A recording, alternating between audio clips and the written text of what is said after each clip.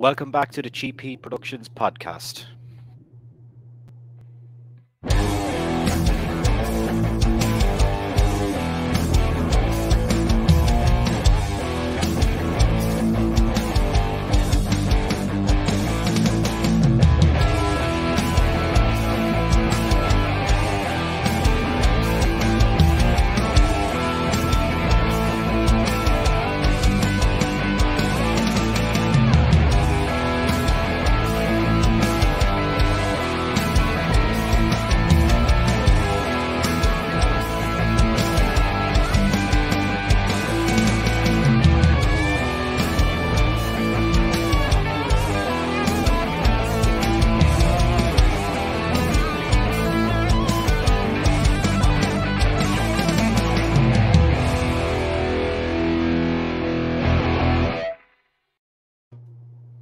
Okay, welcome back to the show, and I've got a very special guest today. It's Miss Sandy Johnson, an actress who you probably know from the original 1978 Halloween. Sandy, how are you? I'm doing great. Thank you for having me on. Thank you for being on. I know we're discussing there just off camera a little bit. You're a little bit under the weather at the moment, so we're going to take it very easy on you tonight. Thank you. Okay, so look, we'll go back to the beginning anyway. You started off as a model initially, and when did you decide really that you wanted to go into the, we'll say, entertainment world? Well, I actually started dancing as a young child, taking a tap and ballet. And then in middle school, I was in drama and dance production. So I would say fairly early on, I wanted to pursue those things. I didn't really get serious with it until after doing Playboy, though, and I started to get a lot of interest from agencies and things. So that kind of stepped. Like Playboy was like such a massive thing back then, like not so much these days, but it was huge. How did you end up going into Playboy initially? My father was very sick with cancer, and he wanted to go to Mexico for treatment, and it was expensive. So I really didn't know how to help him earn money. And a friend of mine said, well, why don't you get a hold of Playboy? Maybe they would hire you. So that's what I did, and they did hire me. So that's how I got into it, was trying to earn some money for my father. And did he get to go to Mexico, Sandy? He did. Unfortunately, it didn't help, and we lost him, but he did get to go, and we tried. Yeah, and that was one of his dreams before he passed away, was it? Yes. Yeah, well, that's a very good thing to do anyway. You know, very clever by your friend to suggest that as a way of making money. Yes. Yeah. So from then into the acting stuff, you were thrown into Halloween. It was pretty quick in your acting career. I think it might have only been your second or third credit. How did that come about? Let's say doing an audition for Halloween.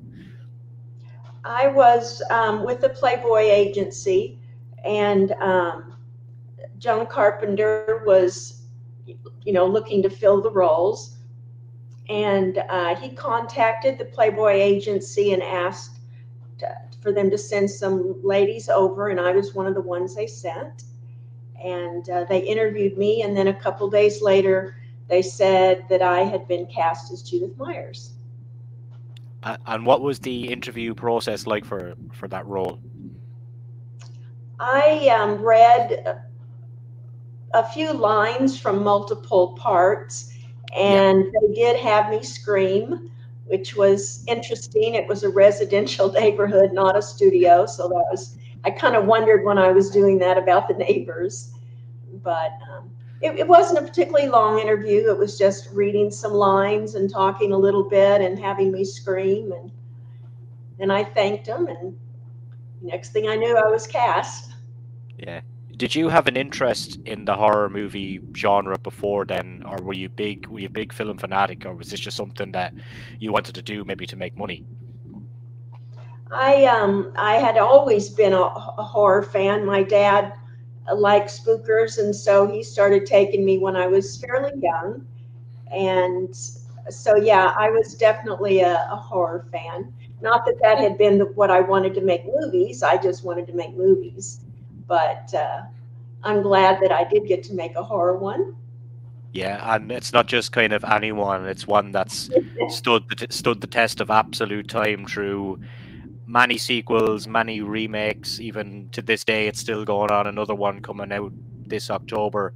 How does it feel when you look back on it to be part of one of the biggest and best horror franchises of all time? Wow. I mean, it's amazing. Obviously, John Carpenter is fabulously talented. The story just, I know you just never get tired of it. I've seen it so many times and I always enjoy it. It's always scary. So yeah, I'm very proud to have been a part of it, and I'm glad that it's stood the test of time. It's absolutely stood the test of time. Do you watch it yourself around Halloween time? I watch it. I absolutely watch around Halloween, and I watch it at other times too. Sometimes I just get in the mood for Michael. Yeah. So sometimes people don't like watching their own work on camera. And I'd be kind of guilty on a smaller scale of that. If I looking back at myself, even recording a podcast, I just don't want to see myself. But you have no problem kind of looking back on your work, have you? No, I don't. I don't mind looking back. It's kind of fun, really. It was such a long time ago, and yeah, it's kind of fun. Yeah. And we'll say to this day, with the way the horror convention world is, I noticed on some of your social medias and stuff like that, you get to go and do these conventions. What's it like doing these conventions? It's crazy kind of little world, isn't it? Yeah, it has been a real eye opener for me. I had no idea it was such a tight knit community, and that there were so many truly lovely, interesting people in it that have definitely welcomed me in with loving arms. So I actually love the cons. I really enjoy it. I'm always excited when my agent calls and tells me that another one's been booked. So yeah, I love it. It seems anyone that I'd be talking to from various different franchises enjoy them because you get to meet people from the Halloween franchise. You guys get to like go to different cities and hang out. Like it must be really cool after all these years to be able to do that. It is. It's very fun, and I have enjoyed getting to know the original Halloween cast as well as some of the more recent ones. They've been a lot of fun to hang out with, and I'm proud to know them. They're all very nice people. Yeah. I always ask this question, Sandy. I don't know if you have an answer for it. What's the funniest or strangest thing you've seen at a convention before? Wow. Um, Funniest or strangest thing at a convention.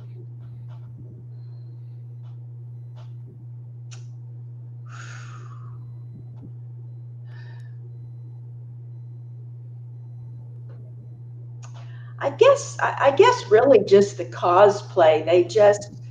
It's amazing how creative they are, and that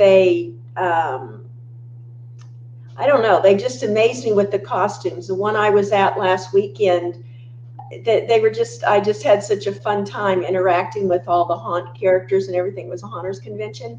I guess one thing that was kind of fun was we were in New Jersey and my banner kept falling down, and there were two guys in stilts and clown suits who could jump on their stilts. I mean, they were like jumping stilts, and they just came like kangaroos, came into the room and said, "Here, let us help you." And they just jumped up behind us, and they put the banner back up for us and got it to stay. And it was just like, it was such a surprise. I'd never really seen jumping stilts before, and to have these two clowns just come out of nowhere and jump in and put up our banner was really fun. That's a good little story there as well. But you're obviously busy doing these conventions, and they're really becoming a massive thing now. Not only in the US, but even over in the UK and Europe as well. How did it feel? Obviously, I don't know the situation during the pandemic when that all stopped. And did you get to do many conventions, or was that all kind of off the table for you? I was actually scheduled for about 7 conventions, and unfortunately, I had to watch them cancel one by one. So, yeah, that was very sad. and hard on a lot of the companies. Some of them may not be back because it was devastating for them. But a lot of them are back, and we're back in business. Now we seem to be having a little bit of resurgence again, so I hope that it does not affect the cons I have coming up again, because I have several coming up and I really want to do them. So yeah, do you want to give a shout out to what you've got coming up? Yeah, I have Mad Monster Party. That's in Concord, North Carolina. That is they're in August. That one's in August. And then I'm also doing Steel City Con, and that's in Pittsburgh, Pennsylvania. That's also next month. And I have some others that haven't announced yet, but people can watch my website. And when I do announce that, they will appear there, and also on my Facebook and Instagram. Yeah. And in terms of the movie situation for yourself, are you involved in any projects at the moment? I am. I have done 2 cameos. One was for Hungarian film called Vulps, The Lust for Revenge. I also did one called Halloween Slasher that is still in pre-production. The one in Hungary, I think it's in post-production, so it could come out at any time, and it should be very good. I also have several lined up to shoot, hopefully later this year, that I have actually have really good parts in, so I'm excited about that. Yes, you're still very much active now within the acting world, and is it horror more so than anything that you're doing, or would you like to defer into any other genres? They are all horror, and that's fine. But I mean, I'm happy to do other genres as well. I love comedy, drama.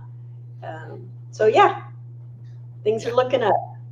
Yeah, it's good. It's good to see the kind of the entertainment world coming back with a bang, really, after the last couple of years, and it's great to see all you guys out doing conventions and doing what you love again. Yeah, absolutely. I was so excited to be able to do For the Love of Horror in UK last year, and we stayed a while and we got to travel a little bit, and it was wonderful country, wonderful people. We had the best time. Yeah, that was in Liverpool, was it, or was it Manchester?